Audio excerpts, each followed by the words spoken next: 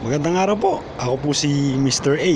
So, ngayon naman po, tuturuan ko po kayo kung paano gumamit ng SnippetMedia.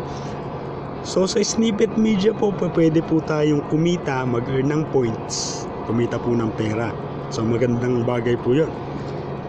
So, si SnippetMedia po, naglalaman po siya ng mga news and articles. So, pwede po tayong magbasa. At sa pagbabasa po natin, pwede po tayong kumita. So tap nyo lang po any news and articles na gusto nyo basahin. Tapos mag-scroll lang po kayo. Habang nag-scroll po kayo, kung napapansin nyo po, yung circle portion dun sa bottom right corner ng application, nagra-run po siya.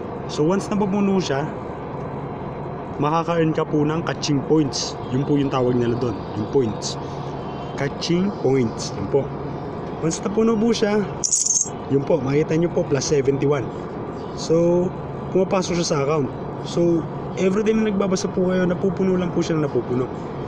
So, naiipon lang po yun. So, kung ayaw nyo na pong magbasa, meron po tayong videos. Ayun po sa baba, videos. Ngayon po, sa videos na po ito, marami din pong pagpipilian. Meron pong, yan po, funny, pets, anime, gaming. So, ano po, depende po sa interest nyo. So, for example, entertainment po. So, pwede ka pong manood ng iba-ibang video. Yan po. For example, mag-play po tayo.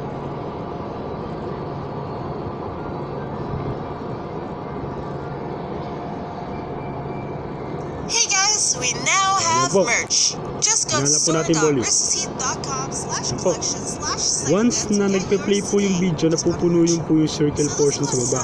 So yun po, plus 22. Iba't ibang amount po yung pumapasok dyan every time na napupuno siya. So nagre-range po yun within 1 to 300. So nakaka-receive din po ako ng 300 points once na napupuno siya. So naiipon po siya at pumapasok sa account natin. Ngayon po, yung account natin nandito lang po sa baba, yung me. Tingnan nyo lang po sa baba, bottom right corner, yung me. Tap nyo lang po siya, yan po.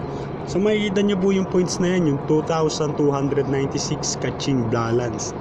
Yun po yung catching balance natin, yung na-earn natin within this day. Within this day lang po yun. Then sa right side po, makikita nyo po yung peso balance. Yun po yung nako-convert. Once na ma-convert na yung catching balance natin. So, nakikita nyo po yung 138.49, yan po yung peso balance ko. So, actually po, yan lang po yung natira kasi nakapag-cash out na po ako through this application. So, yun po. So, yung conversion po, conversion time, nagko-convert po siya automatic within 12 midnight. After 12 midnight. So, tuwing alas 12 po ng gabi, nako-convert po siya. Automatic po yun. Kaya pagising nyo kinabukasan, makikita nyo, 0 na yung catching balance nyo, then nadagdagan na yung peso balance nyo. So, ngayon po, nakikita nyo po yung enter invitation code. Tap nyo lang po siya. Yan po. Since bago lang po kayo sa application na to, wala pa po kayong invitation code na nakalagay sa taas. So, i-type nyo lang po yung 987124. Yan po. Yung code na yan, makaka-receive din po kayo ng additional peso balance. So, hindi po siya ganun kalaki, pero may panimula ka ng income. So, magandang bagay din po yun.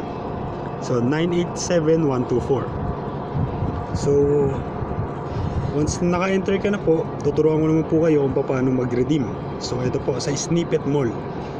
Snippet Mall, tap nyo lang po yan. Yan. So, meron din po silang mga Piso Mania raffle. So, raffle po to na nagkakahalaga ng piso. So, magandang bagay po yun, piso. Diba? Pwede kang manalo ng kung ano-ano. May cellphone, pocket wifi, speaker, earphone, sa halagang piso. Diba? Amazing. Yung peso balance naman po natin, pwede po natin siyang i-cash out through these services. Yan. So ako po ang ginagamit ko, is coins.ph. Yun po, may verified account na po kasi ako sa coins.ph. So once na ma-convert po siya, transfer ko lang po siya into coins.ph. So yun na po. Then pwede rin po siyang pan-load sa yun po, may Gcash po kayo, pwede rin po siyang pang-load sa Grab. Yan po. Then pwede rin po siya sa mga mobile networks natin. Yan po. Available siya on Globe, Smart, Sun, and Talk and Text. So magandang bagay po yun. Anytime, anywhere na kailangan nyo ng load, andito lang po si Snippet Mall. Kung nagugutom po kayo, ayan po, pwede po kayong kumain sa 7-Eleven. Siopaw. Sarap-sarap ng siopaw na yan.